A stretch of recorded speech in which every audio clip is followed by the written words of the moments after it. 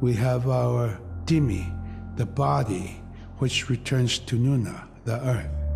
And we have Atik, who is our name that has been passed down to us over the generations. The spirit of our Atik lives on so long as man remembers that name. It would be hard to describe what happens after death.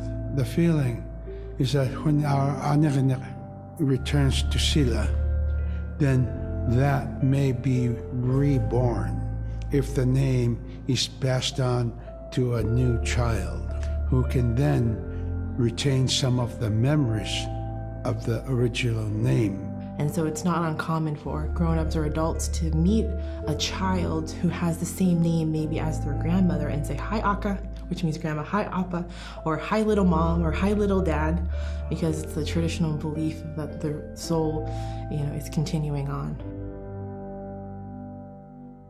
Humans are renewed and replenished over time.